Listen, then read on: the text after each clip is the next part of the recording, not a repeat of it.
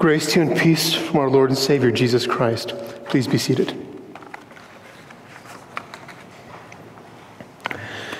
As they say, it's not the crime, it's the cover-up. David thought his crime was behind him. Uriah was killed in the way that David ordered Joab, his general, to have him killed. Uriah's wife Bathseba, with whom David had an affair, performed the traditional rituals of grief for her husband.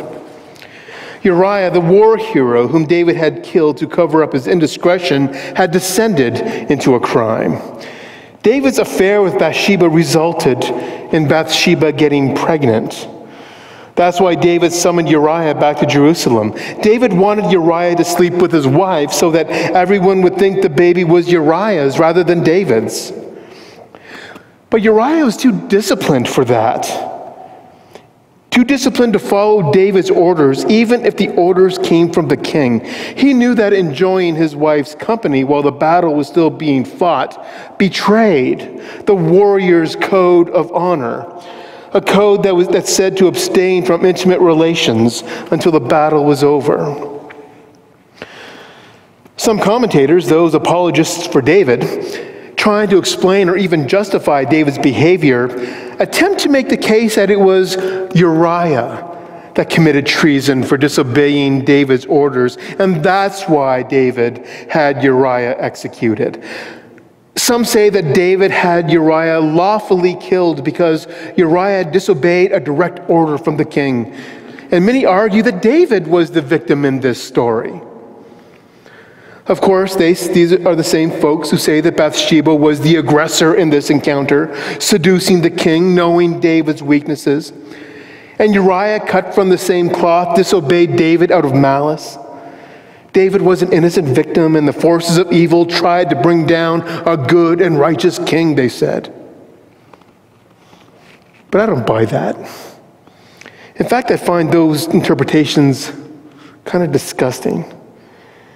They often come from a strain of Christianity that kind of sucks up to power among those who protect the strong over the weak because they want to see themselves as powerful, and they contort themselves to find reasons why powerful never make mistakes and that powerful men are the victims of those trying to bring them down. But there's nothing in this story to suggest that David was anyone but the aggressor. And the writer of 2 Samuel isn't afraid of injecting his own opinion into the story, and he has some pretty choice words for David. Because if it were true that David had Uriah killed because of disobeying an order, then why didn't David have him arrested before his execution? If this were a legal execution, then why didn't it happen in the open and according to their laws, instead of being sneaky, with Uriah not knowing why he was killed? This whole episode is too hush-hush for it to be an example of David meting out justice. David may have had legal authority to have Uriah executed, but he had no moral reason to do so other than to cover his own tracks. David has Uriah killed in battle for no other reason than to conceal what he had done. And by his own actions, David knew that if the news of his behavior got out, anything could happen. However, this doesn't change the fact that Bathsheba is still pregnant. And everyone knows that Uriah couldn't have been the father. And people aren't stupid. They know what happened between David and Bathsheba, and they know what happened to Uriah. Just no one said it out loud. Who would have the courage to confront the king?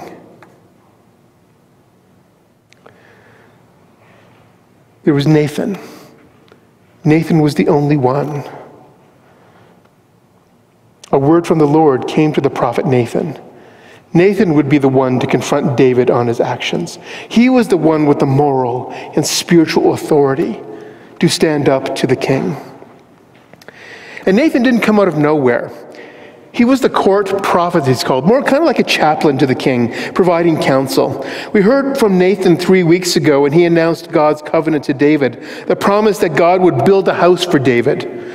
meaning that starting with David, God would build a mighty dynasty, where David wanted to build a house of cedar, like an actual house, to house the Ark of the Covenant. But Nathan announced that God would build a house made of people, Israel. And Nathan was a historian. He wrote histories of David and David's son Solomon, which are recorded in the 1st and 2nd books of Chronicles. He oversaw the music in the temple. Nathan lived at the heart of Israel, calling the nation to prayer as he had the king's ear. So Nathan was there right at the beginning of David's reign. He wasn't a convenient literary device, a mouthpiece to say what everyone else was thinking. Everyone knew that Nathan had the courage and the integrity to have that difficult conversation, to say what needed to be said. Nathan was the opposite of a yes man. And Nathan's strategy was inspired.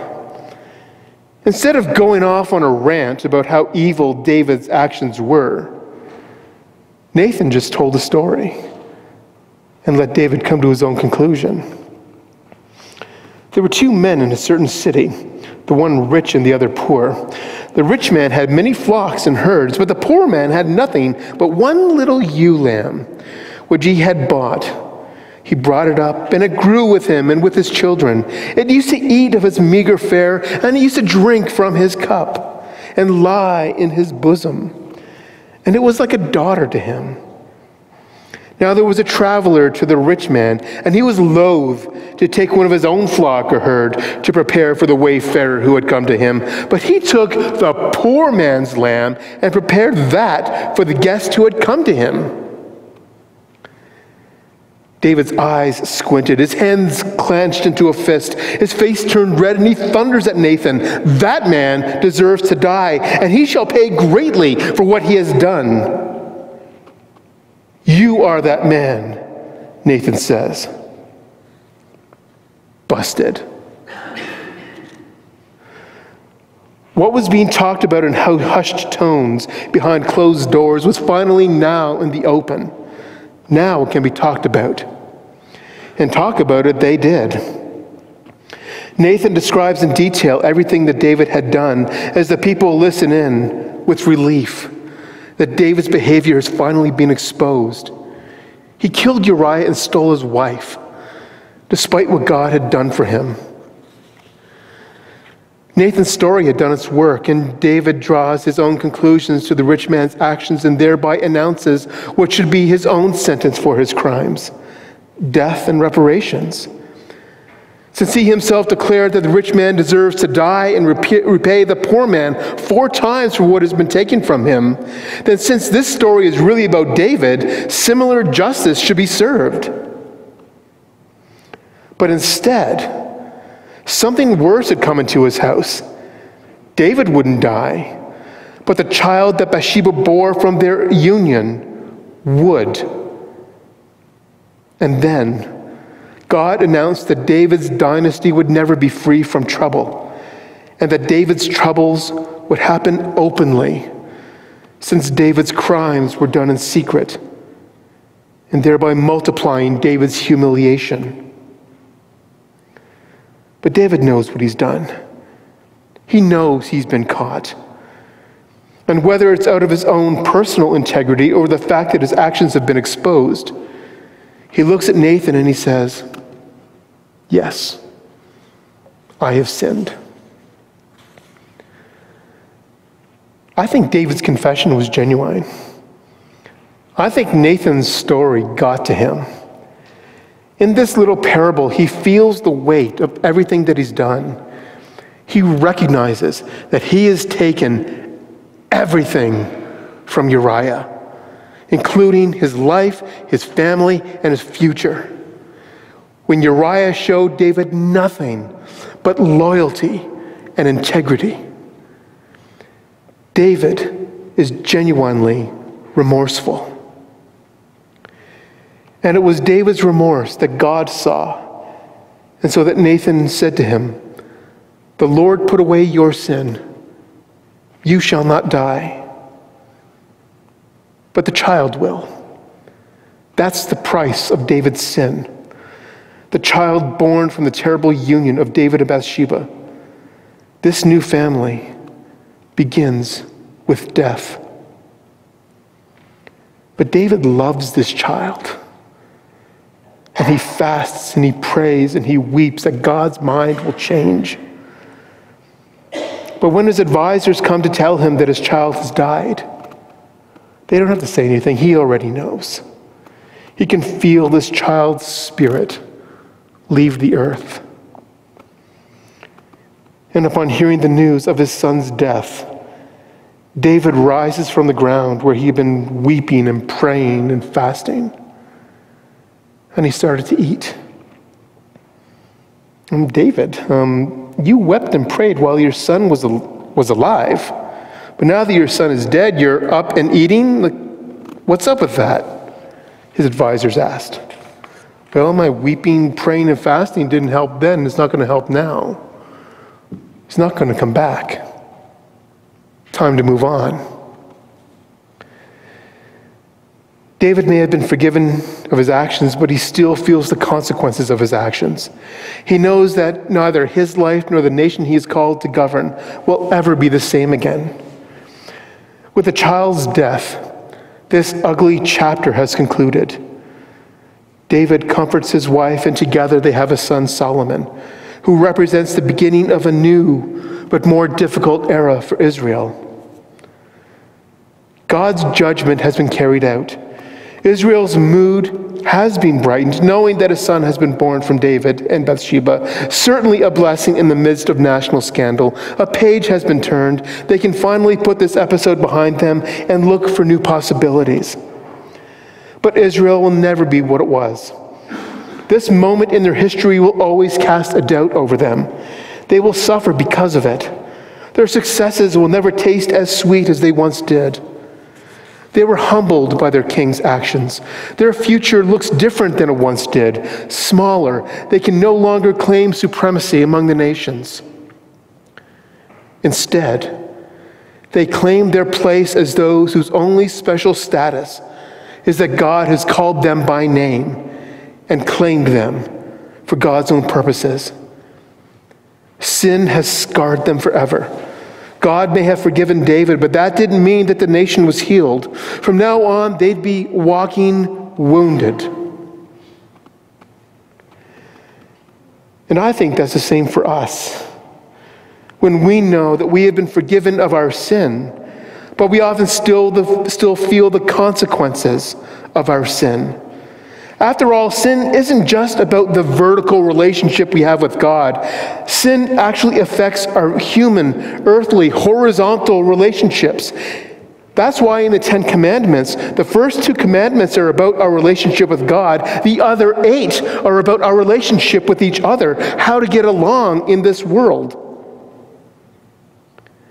But what David began, David's son Jesus completed. And that's why Jesus put forgiveness at the heart of his message. Not just forgiveness from God, but to seek forgiveness and reconciliation with those whom we've hurt or those who have hurt us. Because we are all walking wounded. We all have the consequences of sin in our lives. We all carry within us the effects of sin in this broken world. And I'm not talking about moral judgment here, which we often think about when we think about sin. Sin aren't just the actions that offend God. They offend God because they are outside God's vision of a beautiful world. With sin, I'm talking about the effect of other people's selfishness, their ego, their misplaced ambitions, and their unhealthy appetites. And I'm talking about our own consequences of sin, those moments when we hurt someone, and the effects can last a lifetime or even beyond. We hurt, and we get hurt. We sin against God, each other, and ourselves. Sin is that which keeps the world from being what God wants it to be. And God wants this world to be kind, to be loving, to be just, to be compassionate, and to be peaceful. God's vision for this world is to be a place where all people and everything that lives and breathes grows into their fullest potential. God's vision for this world is for us to respect life and to help it grow and thrive. Because life in this world is broken, and life in this world is beautiful. It is from a beautiful and broken humanity that God's best work is done. Because God knows that we aren't perfect. God knows that life on this planet is fraught with danger, selfishness, ego, and greed. And God knows that life on this planet is filled with kindness, humility, and love. And God is still building this world, repairing what is broken, finding what is lost, healing what is hurt, and lifting what has fallen. We may live with the consequences of our worst moments, but God transforms those moments into something that brings hope and newness to this troubled world, so that we can, again and again and again, rise into something new. And may this be so among us. Amen.